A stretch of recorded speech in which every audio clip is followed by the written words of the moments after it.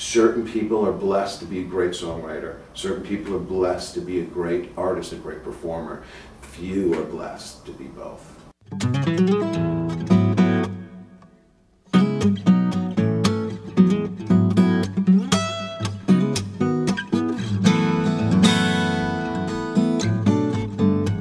Years ago, the early 30s, there was. Well, I always played in a band in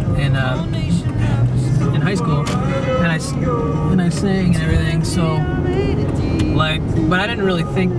I mean, the only singing I really did, you know, like the only practice I ever had or anything was just like in the car. I never really took voice lessons, and I think I don't know what it was, but I mean, there was some point when probably when I got out of Berkeley, that I realized like people enjoyed like the songs when I would sing and play, and every time I would like try to play something like solo guitar, they'd be like, yeah, you know, like, let's hear the next thing, come on, sing something, you know.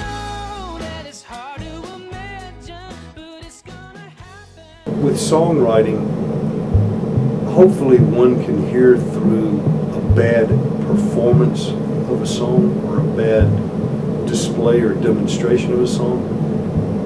But the optimum situation is when the song itself is crafted in an excellent way and it's presented in an excellent way.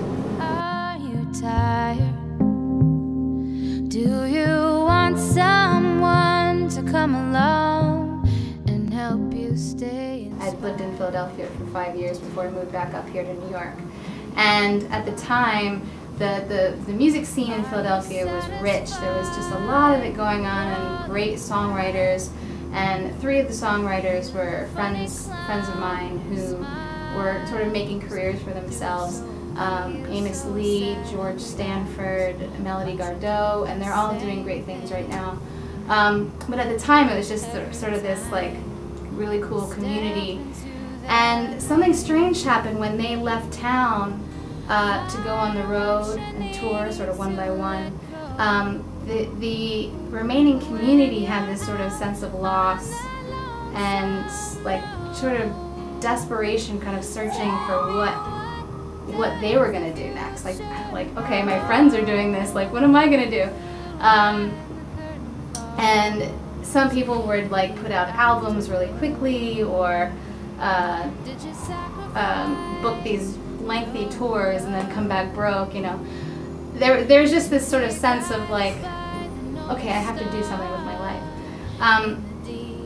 And I sort of took a step back and realized, wow, I wonder what it's like to be on the other end, to have left town, to have left your community, your family, your friends.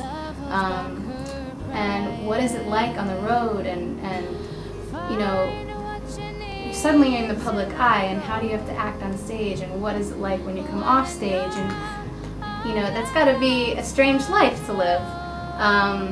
So this song is a lot about that, and also ultimately at the end of your career, whenever that is, or whatever makes that happen, what then do you go on to do?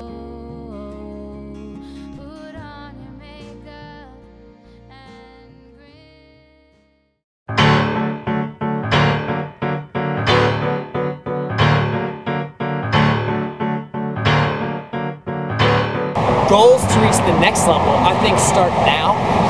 I think start by what I did, entering my stuff to people who want to listen to it and who care about music and can do something with it. And we had talked about this earlier. It's just I think true talent rises to the top, and if that's kind of my purpose. That's where I'm going, man. And I just got to continue growing, because I'm certainly not at my pinnacle point as a songwriter. So I'd hope that my career's not at its plateau either. So my encouragement is to keep going and continue. Just the advice I would give the younger people: keep going myself, writing more stuff, better stuff, stronger stuff, and getting to know awesome people and interviewers and songwriters and just these different people that I'm going to be meeting in this experience. That's what it's about, and opportunities will come.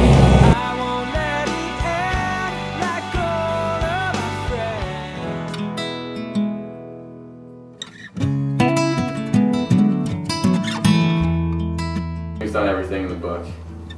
Greg and I actually used to, when we both lived in Manhattan, we were working as cater waiters, and nights when we weren't catering parties, we were eating ramen noodles, and the nights when we were getting parties, we were eating like, you know, when we'd go from, you know, the kitchen to the room, we'd like steal 5 coconut shrimps with mango chutney. Oh, take it easy on me, baby. Gotta take it easy.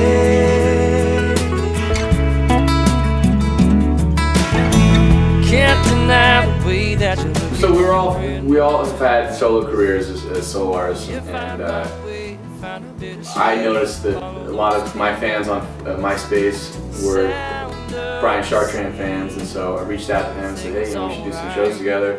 And we booked a tour together and went out on the road, had a great time, started collaborating. I started backing up Brian on his tunes, he did the same for me. And then somewhere, we did it from Sacramento, California to Rhode Island, sort of cross-country trek, and somewhere on that trip, I called Greg and said, hey, would you meet us when we get to the East Coast? It'd be fun to do some trio shows, and it just, there's great chemistry, and it just felt right. It felt like it was a great blend of voices, and so we've been playing together. First we were playing as RGB, just sort of an informal side project, and then based on the responses we were getting from people and the fun we were having, we decided to make this a full-time gig, and it became The Sweet Remains.